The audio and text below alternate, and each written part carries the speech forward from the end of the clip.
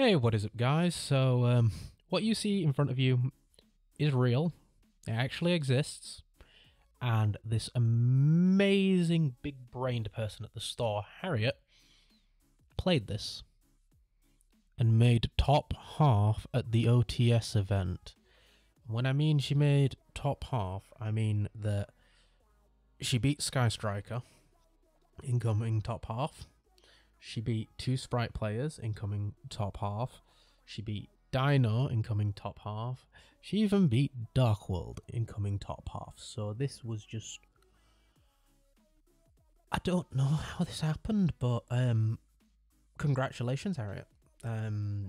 You've done very well to actually make the top half at Halifax. That probably says more about us than it says about anything else. However, my justification to it is I was head judge that day, so yeah, I wasn't playing Runic Plunder, I wasn't playing Eldritch, I wasn't playing anything else. But I have no idea how this deck functions, not in the slightest, and the ratios, I'm just gonna have to be perfectly honest. The ratios are interesting to say the least. So a little bit of backstory to this. Harriet's one of our good players that is like the top being happy in the event. She'll literally just celebrate if she comes last. She probably has it on a smile face. Where's the coming last better than probably any of us ever could. So she kind of deserves to be in this position because she's just a casual player that plays this for fun, and playing for fun has just proven that it can do very, very well.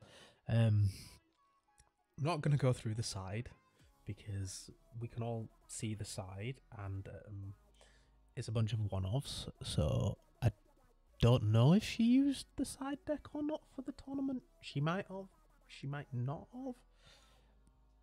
I don't think she did. I'll have to question her on that. As for the extra, it was literally 3 of every Amazoness card, and then some other stuff from the bulk that was kind of chucked in.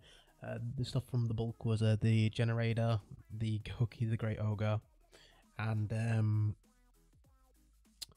yeah, the whatever the heck this is. I don't think she actually summoned anything of the blue cards. She only summoned all these lovely, lovely purple cards, and I don't even know the combo line that she was trying to get to. I'll probably, next time I see Harriet, I'll have to go full on Spanish Inquisition and ask her how she piloted this and how she won 3 matches. That's something I'm going to have to question, but we're just going to do the deck list, and from there I'll kind of sit down with her and see if I can actually give a better explanation next time I decide to have a look at this deck. But the list goes as follows: 3 Baby Tiger, 3 Golden Whip, 3 Princess, 2 Queen, 3 Swordsmaster, 2 Spiritualist, 2 Spy, and 1 Swordswoman. And then for the spells, 1 Fighting Spirit, 3 Secret Art, 1 Spellcaster, 2 Village, 1 Dark Hole, 1 Lightning Vortex, 2 Poly, 1 Rotor, 2 Warrior Returning Alive.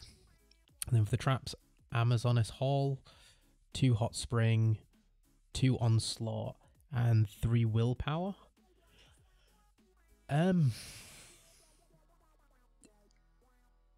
The only card that I know in this deck, off the top of my head, is Willpower, and it's not just because the screen is left currently open on this, but my only thought is like, why no Monster Reborn instead of this? And with the Lightning Vortex, why just not double Dark Hole, unless no second Dark Hole, but not for discard fodder, unless there is some card in here that does work off discarding. I will never know. Warrior Returning Alive, change that for Desires? I don't know. I have no clue. I'm just completely speculating here.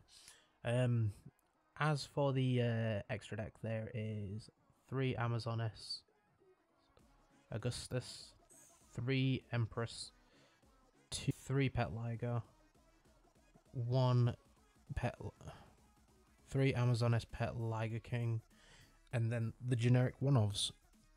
So I don't know how this functions, and please, anyone that actually has ever played this deck, let me know in the comment section below how this deck actually functions, so I can give a bit more of an honest and better explanation to this. And again, congratulations, Harriet, for making top half at the OTS.